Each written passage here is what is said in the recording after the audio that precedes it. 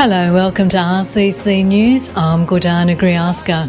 This painting behind me is of the character Flacco, and it won the 2009 Archibald Packing Room Prize. It was painted by local artist Paul Jackson. Paul Livingston, who plays the character Flacco, was at first stunned by the portrait Paul Jackson painted of him. When I first saw it and the scale of it, I got scared, but I've gradually grown to like the painting. Paul's put a lot of depth into my character, which I didn't know was there, so I'm very happy to actually find there's more to me than first met my own eye. Born into an artistic family, it seemed logical that Paul Jackson would follow those footsteps. It is not a matter of telling your parents anything. It is a matter of that's how it is, that's how you were born, and that's how it will stay. It is in the blood. It is a thing you were born with. The life I had as a youth involved artists, musicians, actors, and has remained that way. It has never been any other way for me. In fact, I can't understand anyone who doesn't live that way. What inspires me to paint, the necessity to measure my life. Painting is like little milestones. Each time you finish a painting, you do actually fit yourself into a milestone. You actually give birth to an idea in a sense. It is a protection against one's mortality in a sense. Long after one is gone, the paintings hopefully still remain. So you are in fact creating a kind of life insurance. So paintings are an expression of some hope that there's a future beyond one's own person. In 2006 he won the Archibald People's Choice Award with this painting of actor Gary MacDonald. But when it was announced that he had won, he was holidaying with his wife in New York. We went into a small hole in the wall, and an Australian barista had just opened a little cafe there, and it was only been open for a few days, and we went there to get a coffee, and it turned out in just the general melee of the conversation and the noise in there that he had just been on the internet looking at the Archibald Prize because he was very aware of it, and we got into conversation. I said, what painting did you like? And he said, I like the one of Gary MacDonald you did. And he didn't know, of course, I was a painter, so I then said I am the artist, and it turned out that he knew I'd just won the People's Choice and I didn't know. And he said, well, you've just won the People's Choice, and of course I was flabbergasted. In a way, Paul Jackson's painting helped Gary MacDonald with his battle with depression. Gary is known as depressive, and at first he had to climb out of that state of mind in order to look at the painting.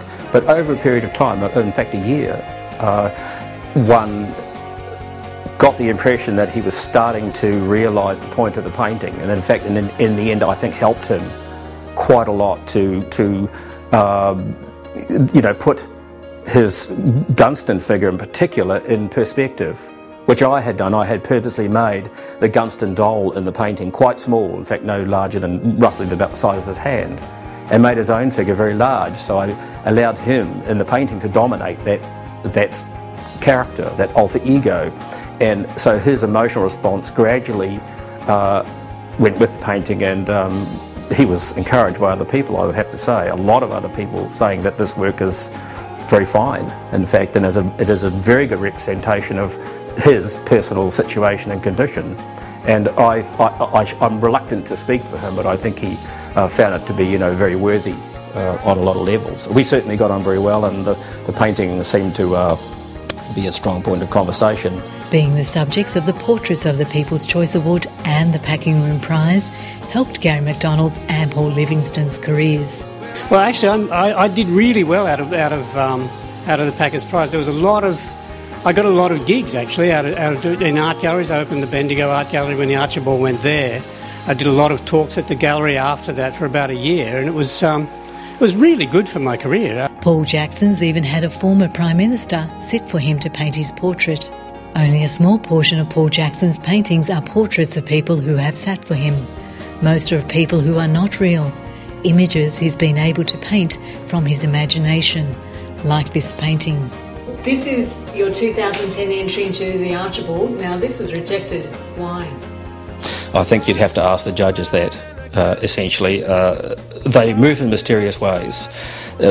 When an artist produces a painting like this, I think it's always a risk that they will see the introduction of another element in the painting other than the self-portrait, which is here, the introduction of another element which is larger than the portrait element may cause them to think, this painting is really a subject painting. If that is the reason, I actually agree with them. That is the reason. Though, in fact, within the rules of the Archibald, this painting fits exactly into that pocket. Whilst you can get a sense of how intricate his paintings are in this video, it's not until you see them in person that you can fully appreciate them.